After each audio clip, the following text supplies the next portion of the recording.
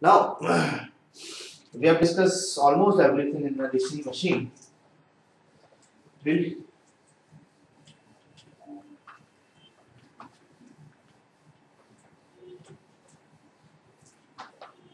We have discussed almost everything, but the discussion which we have not taken yet is called the types of winding.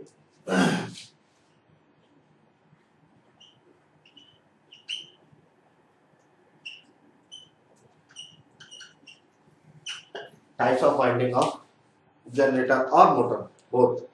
There are two types of winding. That one is lap winding, another is your wave winding.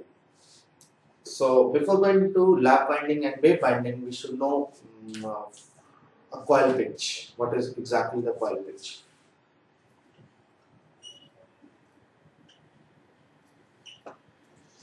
Coil pitch is the space angle which is in electricals between its two sides, and it must be an integral number of. It should be equal to the integral number of slots. So it's a space angle actually. So I can have a diagram of space angle right now.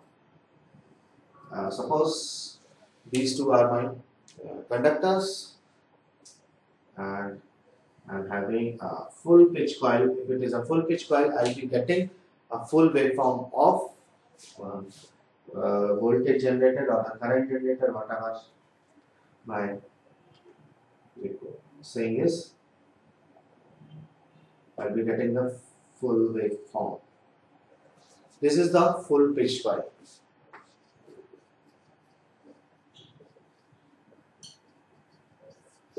So now what is the short pitch coil?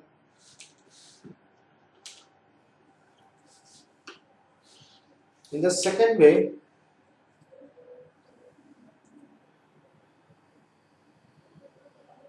if my pitch is shortened by a length n, suppose, so I'll be getting generated EMF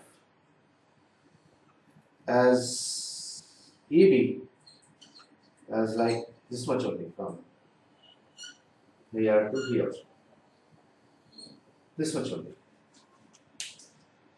So my EB is lessened by some amount which is called the N. So maybe possible it is required somewhere, maybe possible it's not required somewhere. EB should be as high as possible to decrease the armature current. But somehow, somewhere, it is required where we need to have the short pitch coils. These are called the short.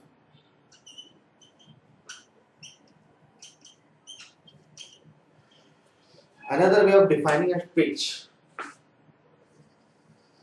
is that if my conductor is lying here under a pole, north pole, its second wiring should be 180 degree apart from it, and it should come under the south pole if it is a full pitch coil.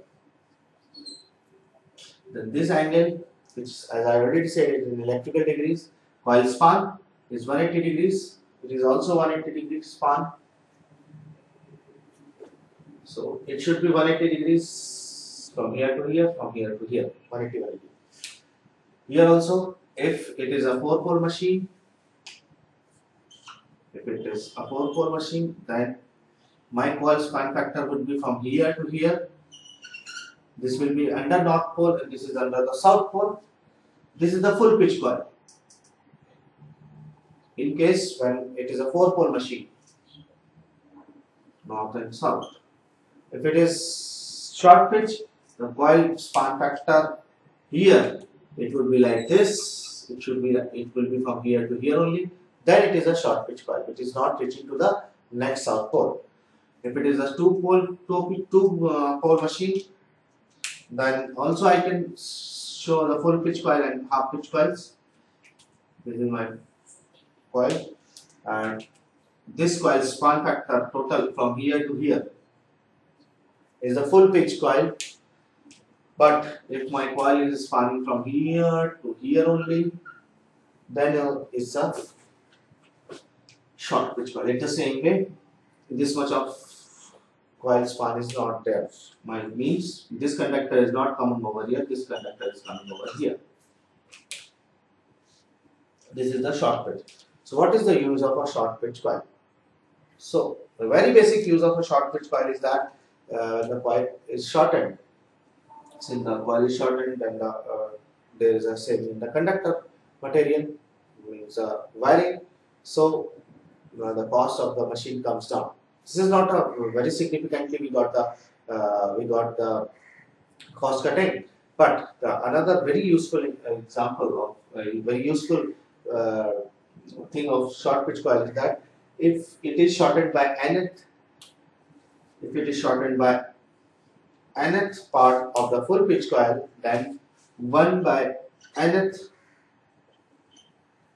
sorry, we can say like this, that if it is 1 by nth part of, if it is this n total, if it is 1 by nth part is shortened, the coil is shortened by 1 by nth part, then the nth harmonic in output will be eliminated.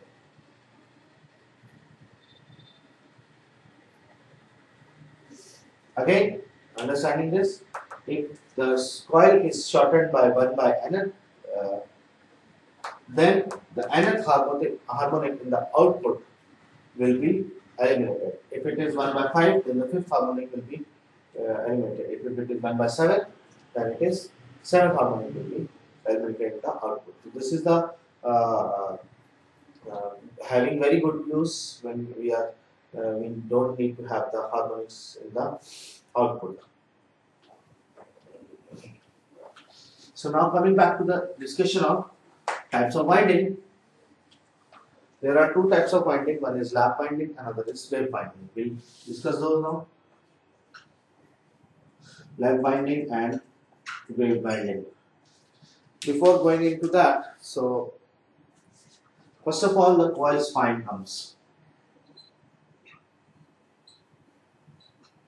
Coil span. Coil span is normally denoted by Y in ES, YES, and is equals to S upon P, where S is the slots and P is the number of poles. And if it is an integer is coming, then the lower integer is taken. So here lower integer is taken. This is very important thing. If it is 3.15 is coming, so 3 will be taken. If it is 4.78 is coming, then 5 will be taken. So it should be an integer. Here also it is S by P and lower is taken. Lower integer is taken. Now coming to back pitch. Second point is the back pitch. Back pitch is denoted by back pitch. It's back pitch B is written. So back pitch is written as U into Y ES plus of 1, or where U is the number of coil sides per slots, where U equals to number of coil sides per slots, and YES is the coil span plus of 1. Here also it is U Y ES plus of 1 back pitch. Now coming to the third point, which is called as the commutating pitch.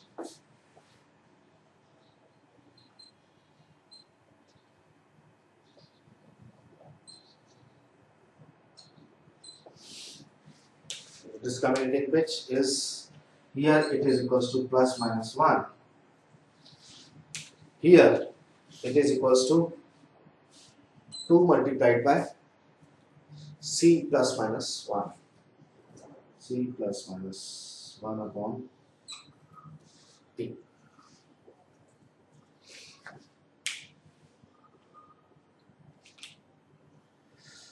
So Plus is for progressive winding and minus is for retrogressive winding. Now coming to front pitch, this was the third point, and the fourth point is front pitch.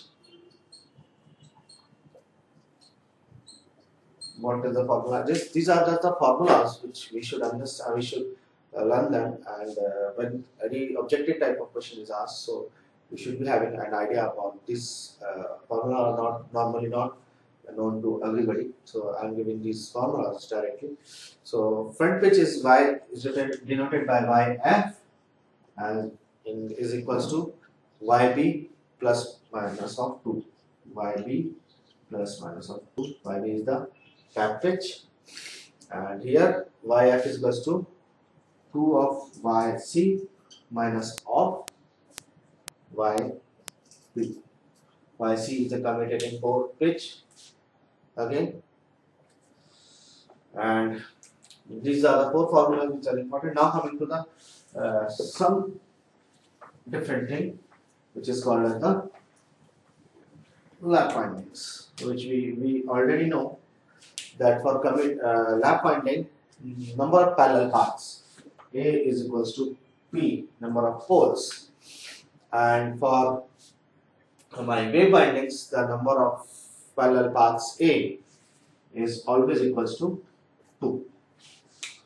This is always equals to 2. Now again, this was the fifth thing. This is the sixth thing I am talking about.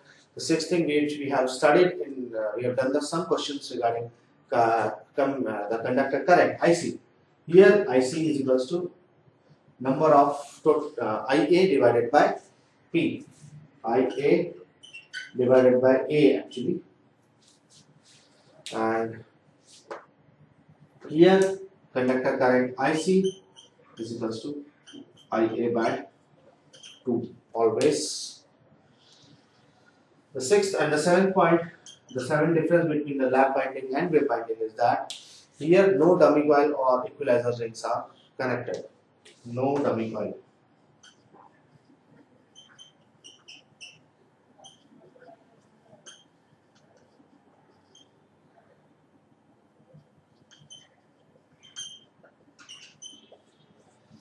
No dummy coil or equalizer rings are connected in the lap winding, whereas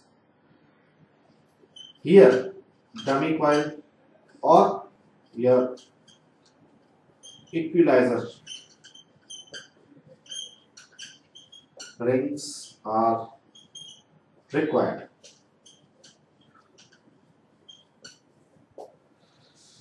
Where? In the wave type. What is now the question arises? What is called dummy coil or the equalizer ring?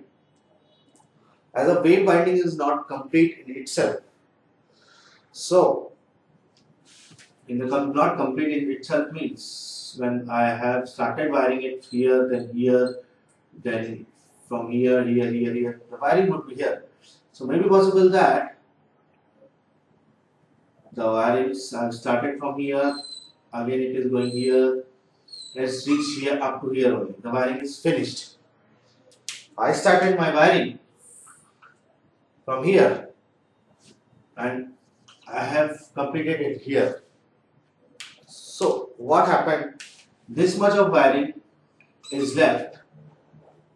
So what obvious, when this rotor will start rotating, so there will be a fluctuation because due to the unbalance of the rotor.